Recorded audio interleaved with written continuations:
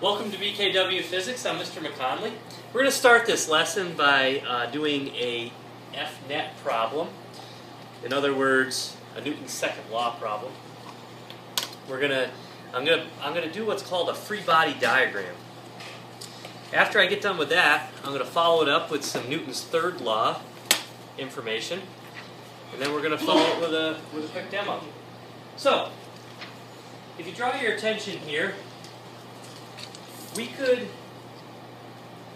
do something like this. We could say a person jumps out of a plane.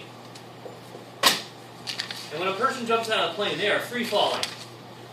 And when a person is free falling, there are forces acting on this person. Some of them are the force of gravity, pulling that person down relentlessly. But that person eventually reaches terminal velocity where they don't fall any faster. So there must be something pushing up. And that thing that's pushing up, you can call it wind resistance, force of the wind. And then sometimes when you jump out of a plane, the wind is actually blowing sideways and causing you to veer off course. And this would be another wind resistance. And then once you pull your parachute, now your parachute is pulled, here's the strings of the parachute going up, the parachute's up there someplace. Once you pull the strings, you actually have controls which you can steer into the wind. I don't know what you want to call it, steering maybe. And so you end up having a picture with 4 different forces acting in 4 different directions. Now if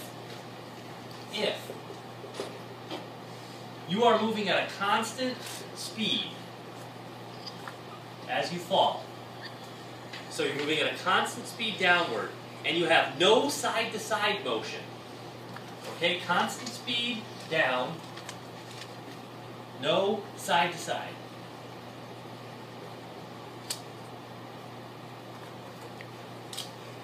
In that case, what do you know about these forces? Well, you know that the steering force, we'll call it, is equal and opposite the wind resistance. So one is a positive, one is a negative. They cancel each other out anyway in terms of vector language.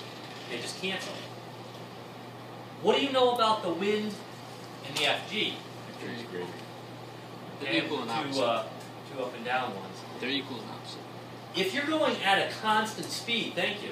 If you're going at a constant speed, they're equal and opposite. I should actually label this one. We'll call this one horizontal and this one vertical, so you don't get confused. A little confusing when I looked at that again. So we got a horizontal and a vertical wind. So this is the truth right here. Now, this allows us to kind of set up problems and go into more detail and find stuff that we haven't been able to find in the past. Let me kind of forget about this situation. You kind of got the idea from this situation, but let's move on to another situation. A car. Say you got a car. Here's the car. There's my car. High quality car.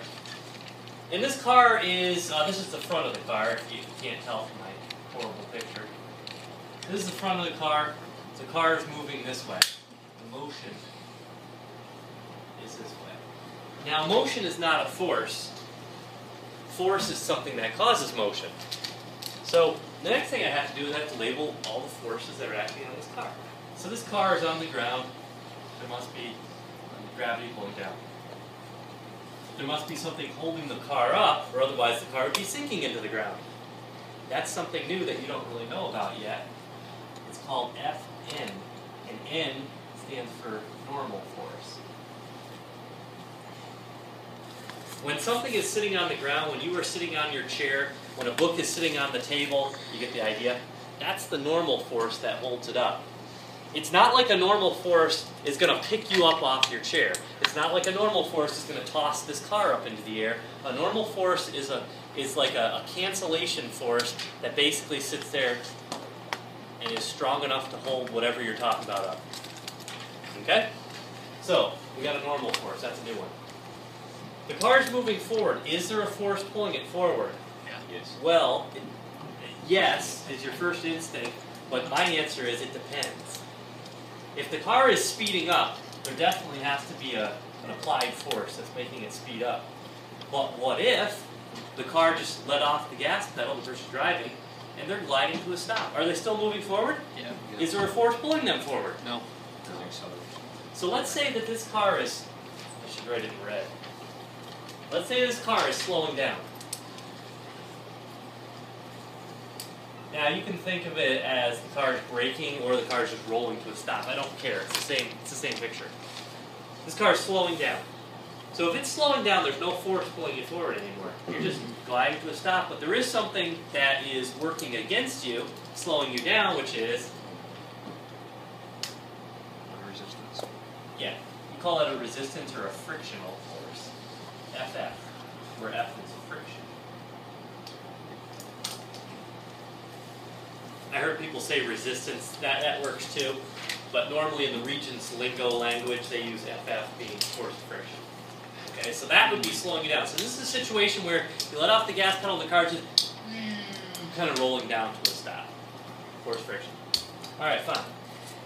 Well, what can you do with all this? Well, the first thing you would do with this situation, you'd say the net force is equal to, and you would add them all up. The frictional one, the normal one, and the gravity one. Now, excuse me, remembering from Newton's second law, we know that F net is equal to mass times acceleration. But we aren't really sure of the acceleration right now, right? Like, I don't have a way to figure that out off the top of my head. So you might have to do more work to go find acceleration. For instance, I'm giving you scenarios. I'm not actually going to plug in numbers here. You might have to say acceleration is a change in velocity over time. That's one possibility. So you might have to do that in order to get the F net and plug it in up here. Over here. FG. You also learned that the force of gravity is mass times gravity. That's based on Newton's second law. It's actually the same thing. But this is specifically talking about gravity this time instead of a general overriding acceleration. It's just talking about the acceleration of gravity. So, if you knew the mass of the vehicle and you knew the acceleration of gravity, you could probably figure this out and plug it in there if you had to.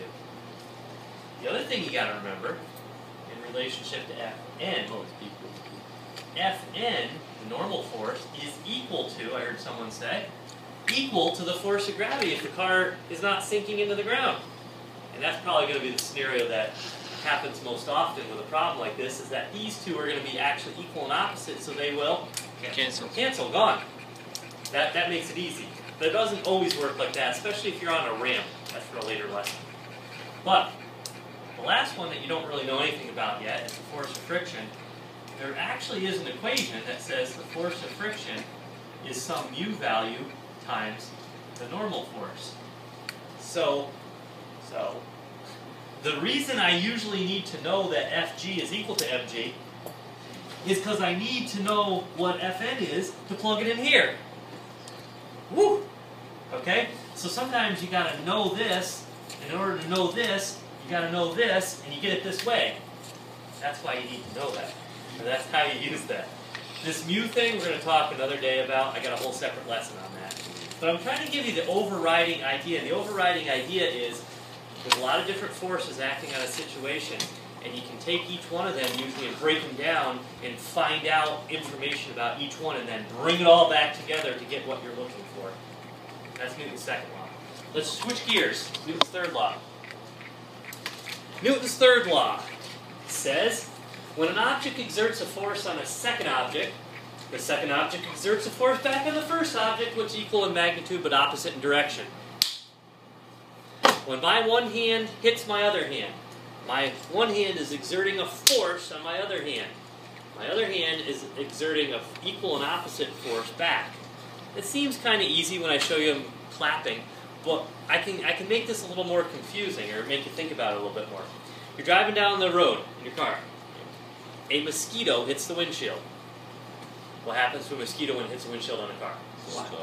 It just gets, it makes one of those dots on your windshield. It's all splatters. Well, does that apply to this law? Because how could the mosquito doesn't seem like it could have possibly exerted the same force as the windshield. Because the mosquito was probably just flying along and you came and you hit it. It wasn't on him, I don't know. No, you're on the right track. Basically, how much force did the mosquito put on the windshield? Like, can a mosquito break your windshield? No. Not a chance. Okay? Maybe if a billion mosquitoes all hit your windshield at once, it might break the windshield, but that's just not happening. So, one mosquito is not breaking your windshield. So one mosquito is putting a little bitty amount of force on your windshield.